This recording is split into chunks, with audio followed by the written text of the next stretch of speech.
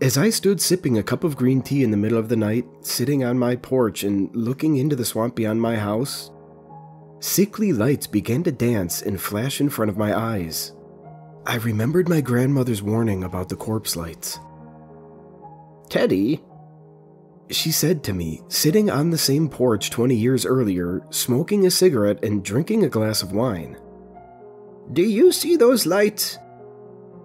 The ones that stay close to the ground, change colors, and disappear or reappear constantly?" My small, 5-year-old self nodded. "Yes, Grammy," I said. "they're pretty." She nodded at this, taking another long drag off of her cigarette.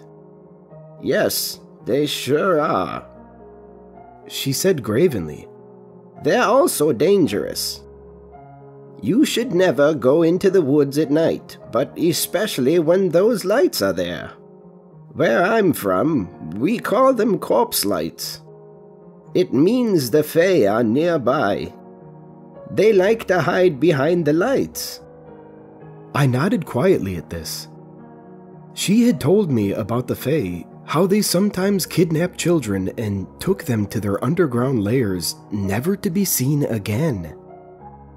She didn't tell me what the Fae did to those children or why they wanted children at all. She simply said they were not to be trusted and that I should always avoid areas where they frequent, especially at nighttime. "There are lots of Fae hunting grounds near here," she said to me. "It has been that way since before the Europeans settled this land centuries ago. The Native Americans used to consider that swamp sacred ground." But now I was an adult, and moreover, I was curious. I had looked up the scientific explanations for these lights that appear and disappear in flashes all over the forest and swamp, showing up in blue, green, red, or white flashes that shimmered and vibrated. Supposedly, it had something to do with the decomposition of plant matter and the resulting gases that appeared. People had been seeing them for thousands of years, calling them by many names. As I sat there, thinking about Grammy Greylock, who had died just a few years earlier, the old-style TV on the porch changed from some sitcom with too much fake laughter into the nightly news. A pretty young reporter sat at a desk, staring into the camera. And we start with some breaking news. The latest victim of the Westland Ripper was found today. Police say a woman in her early 30s was found by her father, sexually assaulted and tortured to death, who later told the police he hadn't heard from her in a week. This latest murder brings the known number of victims up to 12. With us, we have Special Agent Ellis of the FBI. What can you tell us about this serial killer and the investigation? The nondescript agent appeared on the screen, speaking deadpan into the camera. "Well, unlike most known serial killers, this suspect targets both males and females. He is an equal opportunity killer, and he is extremely organized, planning his crimes in meticulous detail before..." I shut the TV off, rising and stretching out my arms and back. The news was always so depressing, and the latest crime had happened only a 20-minute drive from where I live, which made it even worse. My attention returned to those floating lights behind my house. I got up out of my chair, chugging the last of my green tea quickly, and went inside to grab a flashlight. Without a second thought, I walked out towards the trail that wound its way through the swamp and deep into the forest. At first, it was just a beautiful night hike. The stars were bright overhead as there was no light pollution for miles in any direction. The moon looked nearly full, and my light caught many bats flashing through the trees, hunting bugs and squeaking in their eerie way. Then I heard something that didn't sound like any animal I had ever heard. It was a deafening screaming noise, but it wasn't a fox or a fisher cat. I knew the cries of both of those animals, having heard them frequently living out here in the country. This was the sound like a woman overcome by the deepest grief. Like the wail of a mother who just lost her only child. Hello? I called out into the darkness. The corpse lights began to drift towards me, floating a few inches off of the ground and shimmering with colors. I stopped, an eerie, creepy feeling coming over me. I immediately turned around and tried to walk back home as fast as I could. But within a few feet of walking, the corpse lights started to cover the trail. Smaller ones seeming to congeal into larger bubbles of flashing light. I saw flashes within, as if tiny bolts of lightning were flicking across the clouds. Hesitating, taking a deep breath in, I put my right hand into the corpse light, the white shimmering seeming to lessen for a moment as I touched its surface. And then I could see every vein, artery, and capillary in my entire hand. Shrieking, I pulled it back out. Looking down, my skin was back and my hand seemed totally fine, but my heart was still beating fast and I felt eyes all over me. What the hell was that? I whispered to myself, regretting ever stepping foot in the woods. I stared deeper into the corpse light and realized the surface looked like it was zooming into itself, as if it were a fractal image. I saw the same sparks of lightning arranged in the same way over and over as it moved faster. The white light on the outside shimmering as it moved towards the center. And then, a naked, sickly woman stepped out of it, breaking my hypnosis instantly. At least I thought it was a woman, until I looked at her face. Her face was melting off, like candle wax. It deformed. Beads of skin dripping off her nose and chin constantly, but it constantly reformed itself again. Her eyes would be covered by the constantly shifting skin and muscle, but then reappear again, shining silver in the moonlight. The body of the thing was thin and emaciated, looking like a cancer patient in the last days of life. I could see every single rib, and her hip bones stuck out over legs that looked like twigs. But her hair was somehow the most disturbing part. It was stringy, black, and clotted together with what looked like blood. Drips of black fluid and dozens of writhing maggots constantly fell off the ends of each clump of hair, which was so long it nearly reached to her knees, being the only covering on her diseased-looking body. Time seemed to slow down, and in a moment, I flashed back to a conversation I had had with my grandmother. "Never run from a fae," she said as we sat on the back porch in the afternoon sunlight. "They will tear you apart. When I was a little girl, my grandmother told me the same thing, and it saved my life. I accidentally stumbled into one as a teenager." I tried to think of her as a teenager, but my mind failed completely. I had always known her as a sweet old woman. "And like my grandmother told me, you grab it. Hug it as tight as you can, and it will hug you back." I giggled at this, thinking of hugging a fairy. She smiled down at me. "It's not like a real hug, though," she continued. "It's like you're hugging it with your mind, and its mind hugs you back. And it will take you someplace else, and if you keep hugging it long enough, it will be under your power. The Fae cannot lie.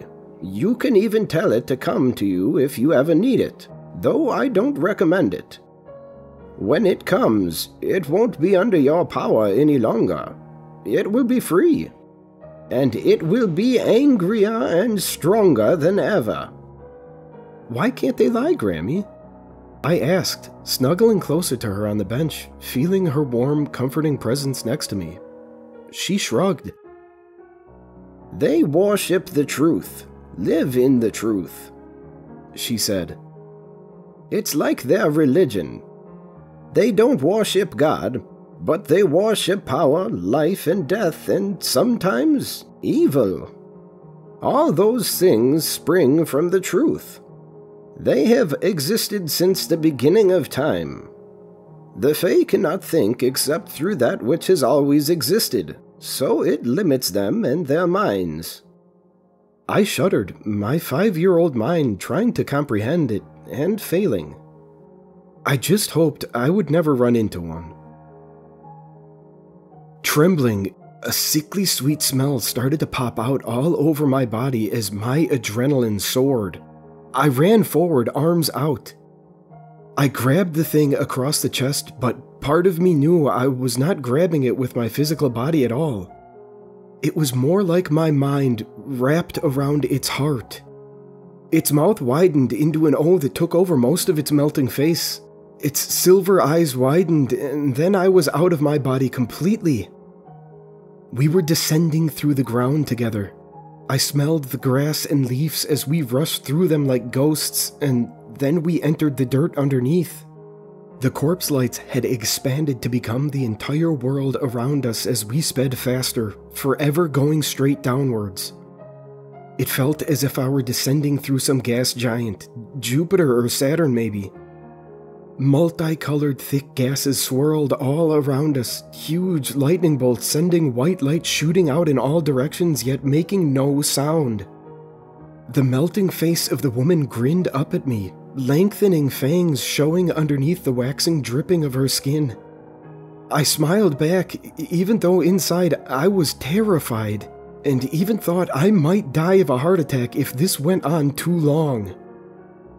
I tightened my mind around her, seeing it like a rope twisting around her bony, naked chest, and saw her grin turn into a grimace. She did the same back at me, and I felt my chest tightening, a suffocating feeling overtaking me. I couldn't breathe, but the more anxiety and fear I felt, the more I kept tightening my consciousness around her body. "Stop that!" she said in my mind, speaking telepathically instead of physically. Her real mouth now opened into a silent scream. "You're hurting me! You're killing me! Release me now!" "No!" I grunted through the suffocating tightness. "Not until you give up." "Release me now or I will drop you down here." She responded, now yelling in my mind, sending all other thoughts scattering like scared fish in a pond. The corpse lights had begun to clear, and we were in some horrific landscape deep under the earth. All around us massive leeches crawled, 10 feet long. Tortured beings of all kinds tried to run, but their tormentors were too fast. Some had massive holes on their chests and backs and faces, clotted gore running out, but they healed again, and a new swarm of leeches slithered over and lunged at them in turn. Out of the ponds and lakes all around us, black water hid eldritch monstrosities underneath. But tentacles flew out anytime anyone ran too close to the water, fanged suckers ripping through the victim's flesh, dragging them upside down and plunging them into the water. The echoing of the screams and the splashing of the water resounded back and forth across the light brown stones of the caverns. Soft light spilling out of the rocks themselves. I saw other fae like the woman standing here and there, some of them sleeping in small nooks dug out of the cave walls. Others helping to torment the beings and laughing about it as they did so. "You cannot," I said through gritted teeth. She could not drop me unless I let go first. I felt her will beginning to give. "I'm dying!" Her voice screamed in my mind. "You're killing me!" "Then give up." I whispered, though I also felt close to death. My vision was beginning to turn black, my head bursting with pain. "I release you." Her voice said, and the pain was gone instantly. I kept hold of her for a few more seconds. "Do you promise to do what I ask if I let go?" I said. "Yes." Her voice said in my head, and I released her. Floating, I fell back a few inches, taking in deep, sweet breaths, my vision returning to normal, my heart no longer feeling so tight it felt like a fist was closing over it. "First, what is your name?" I gasped. "My name is Lilin." She said to me, her face melting faster, her eyes blazing with hatred and fury. Out of nowhere, an idea came to me, a dangerous one, but my instincts told me to go with it. Okay, Lillian, mine is Teddy. When I say, come to me now, Lillian, in the future, you will come. She nodded, her eyes seeming to smile now, the look of hatred receding from her face. Yes, when you say, come to me now, Lillian, I will come. Her voice sounded so spiteful and full of hate that I flinched slightly when she sent this message out. Now bring me back up, I said, feeling relieved to have survived and not gotten stuck in this underground hell on Earth. I drew close to her again, wrapping my mind around hers, seeing my mind's projection of arms wrap around her strange, sickly body, and within moments, we were back in the dark woods. I was standing in my body at the same spot that I had been when I first saw her, hyperventilating as I swayed unsteadily on my feet. Get out of these woods, she whispered in a low, demonic voice. And the next time I see you, I will kill you. I walked out of there, pouring myself a huge glass of whiskey when I got home, but I still didn't sleep that night. I was afraid of what I would see if I did. My hands were trembling so badly that when I poured myself the fourth glass of whiskey around dawn, I dropped the entire bottle, seeing it shatter all over the porch. A few weeks had passed, and I was beginning to wonder if I had imagined the entire thing, maybe while sleepwalking or during some strange, isolated seizure event. After all, every day that passed made the encounter seem more and more like a dream. The night I saw Lillian again, I had just gotten home from work. I felt exhausted. It was Friday, and I wanted to lay down and catch up on my sleep. I fell down heavily on the bed, and I was out almost instantly. My dream was bizarre. I kept seeing that Fey woman from the forest, her face dripping off the bones. When all the flesh was gone and puddled on the floor at her feet, she smiled at me, just a skull, and pointed up at the sky. I looked up and saw a symbol I had never seen before. It looked like a backwards silver-colored 7 with a diagonal slash through it, surrounded by a glowing white circle. Soon, I will be free, she said to me, her skull chattering out of sync with the words, yet her voice still coming through loudly and clearly. That symbol will guarantee it, and I will never stop hunting you until we are even. A crash brought me back to waking life. I sat up in my bed looking at the alarm clock. 11:47 a.m. I heard footsteps crunching on broken glass in the kitchen. A few seconds later, a man with an executioner's hood over his head walked calmly into my bedroom. On his forehead, he had painted the same symbol I had seen in my dream. The backward 7 with the circle around it. In his hand, he had an old-looking revolver which he pointed directly at my face. "Freeze, maggot," he said, a tone of mirth in his voice. "Who are you? What do you want?" I asked, now wide awake and frozen in terror. "Well, the news calls me the Westland Ripper," he said, giggling an insane high-pitched laugh. "I guess that's as good a name as any." "Get the fuck out of my house," I said coldly. He pulled the gun back, pistol whipping me across the jaw.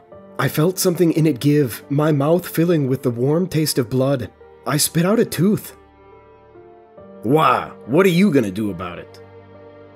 "Now, you're gonna be a good boy," he said, his voice now as emotionless as a robot's. "I'm going to tie you up, unless you want me to shoot your dick off first. Try anything, and that will be the result." He pointed the gun at my crotch to emphasize his point, and then proceeded to pull out a coil of thick rope from his back pocket. Though I rarely watch TV, Even I had heard about the Westland Ripper. He had injected corrosive acids into the flesh of some of his victims, burned others alive, and the FBI allegedly believed he had killed dozens of people above and beyond his official body count. Not only was he a serial killer, but an extremely sadistic torturer. I knew if he got me tied up, that would be the end of me. I did the only thing I could think of. "Come to me now, Lillian!" I screamed, my broken, swelling jaw muffling my words slightly. I spit out small droplets of blood as I yelled. The killer raised his gun to pistol whip me across the face again, but he never got the chance to bring it down. The entire room filled with the corpse lights in an instant. Flashes of light shone on the insane melting face of Lillian as she materialized behind the intruder, grabbing his gun arm and forcing it up higher with her bony claw-like fingers. In a flash, her mouth opened wide and she bit into his armpit. Shaking her head from side to side like a rabid dog, she ripped off a huge chunk of skin and muscle. He was screaming now, blood pouring down his all-black outfit. As she ate him alive, I got out of bed, sprinting out to my car. The screams of the man followed me, growing more and more desperate. When I reached the threshold of the front door, Lillian's voice echoed in my mind. "Where are you going, friend?" she asked in a mirthful voice. "I'm not done with you yet. You can run, but you can't hide." I pulled out my phone to call 911 and reported the armed intruder driving out of that town well above the speed limit. The police only found a mess of gore in my bedroom when they arrived, an eyeball in one corner, a finger under the bed, and so on. Most of the body was just gone. I never returned to that town. I sold my grandmother's house that I had inherited, using the money to leave the state entirely. But I don't think that will keep me safe. Lillian isn't gone.